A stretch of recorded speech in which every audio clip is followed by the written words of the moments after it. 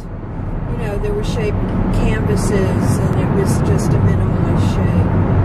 And eventually I realized, no, they were the tiles in the Lincoln Tunnel.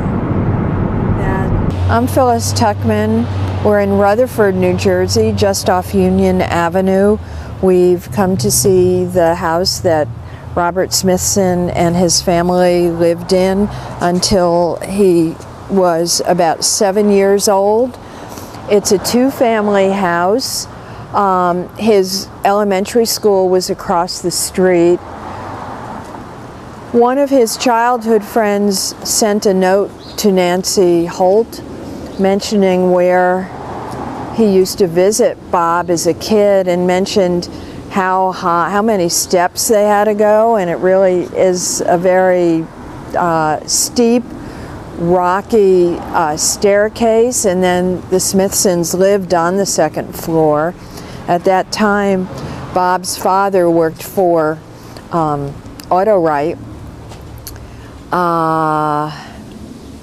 The steps weren't that steep for Bob, though, because he was always the tallest kid in his class and had to sit in the back of every classroom in Rutherford and Clifton.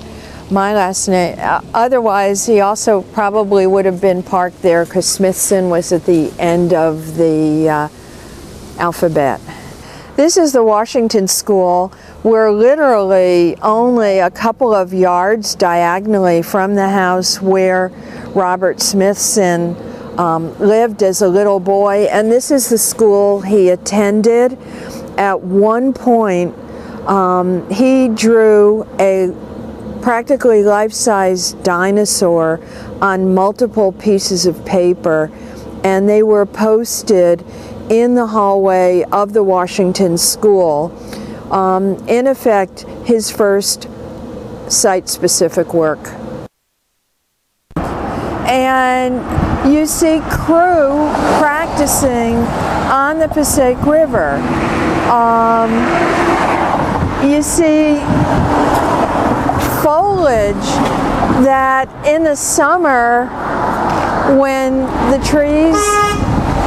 trees are green, you're looking at a Corot. You're not looking at some dismal, depressing scene. It's quite beautiful.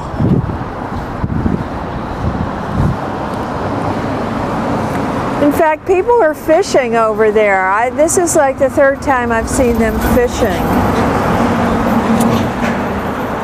So see, and ducks, ducks. I mean, Bob, what I like to say is that Bob was looking down at his feet. He wasn't looking at the scenery. He had a particular perspective that has been distorted by people who have not taken the time to come to Passaic and see what he saw. Right, this is the playground Smithson visited, the one with the sandbox.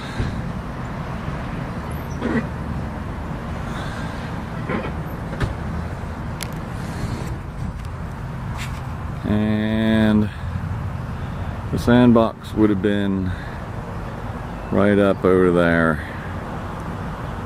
where the play equipment is. Stadium. My interest in Smithson really got piqued because I immediately knew this was the Passaic High School football stadium wall.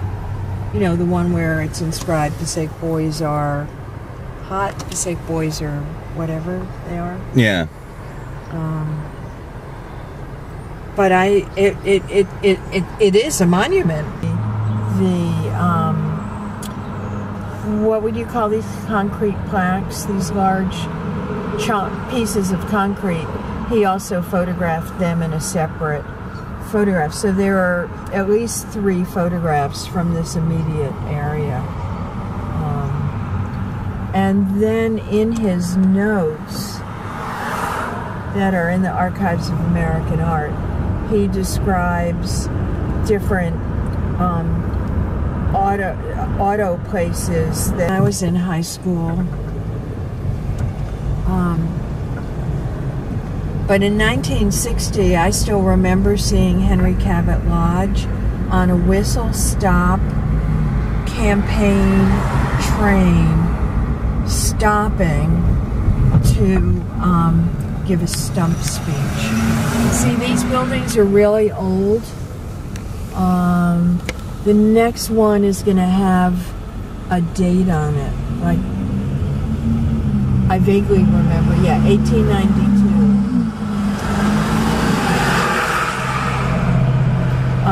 Nancy worked in a dress shop on the next block. This was all train tracks. When I was a kid, this was one of the most Jewish towns in America.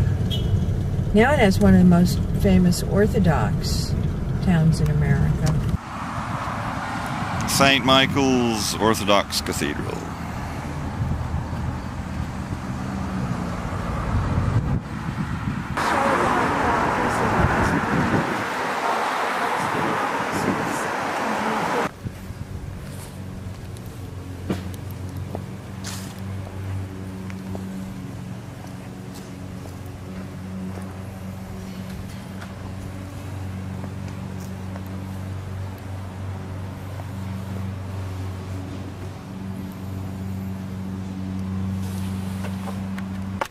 Go ahead.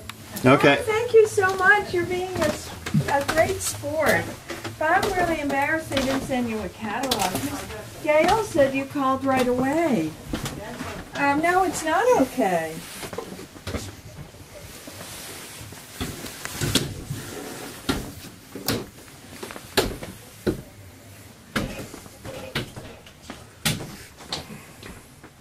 Oh, this was the museum. Yeah, this was the museum and all things sundry. Wow. Wow, this is the museum. Mm-hmm. Oh, look, get the fish. This is the original floor. We had this. Yeah, there seems to be something here too with the cards. Some kind of poker-like thing.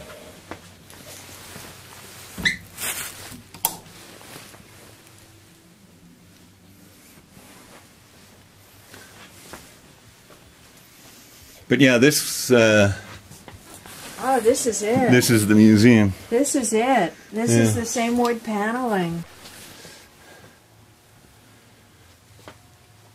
Oh, this was his father's workspace. Yeah.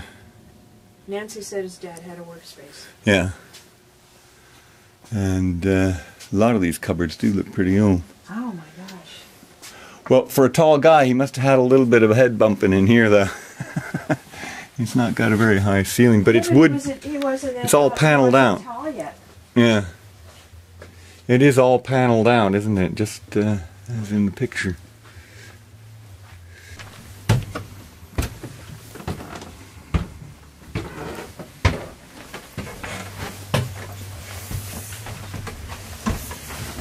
Thank you so much.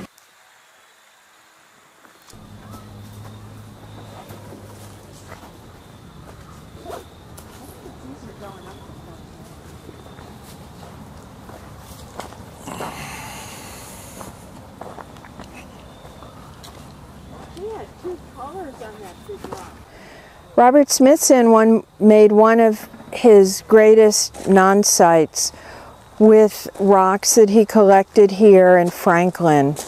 We're the furthest away from New York in terms of the New Jersey, the pieces that have New Jersey themes. He originally came here in '67 with Mike Heiser. And the piece is now in the Museum of Contemporary Art in Chicago. At that point, unlike the Pine Barrens non-site, the boxes go right on the floor, directly on the ground, without any kind of pedestal. They are somewhat in perspective, and they're accompanied by an overhead map of the area, as well as a series of small Instamatic black and white photographs that is in the collection of Bob Fiore and Jane Crawford. In other words, it's a really complete non-site from soup to nuts. But it's a magical piece, and in a lecture that Nancy Holt gave in Princeton shortly before she took ill, she referred to the rocks in the Franklin non-site as the magic of the rocks. Because as you could see, this is a beautiful autumn day, the sun is shining, the leaves have turned, people are collecting rocks here. But then you go up this ramp, this incline, and you put the rocks under an ultra black light, and if you're lucky, you have a rock that lights up in the most amazing abstract patterns and in colors, a colorful palette of blues and greens and reds. It's the most astonishing thing. You go from plain Jane to a chorus girl with just the flip of a light switch.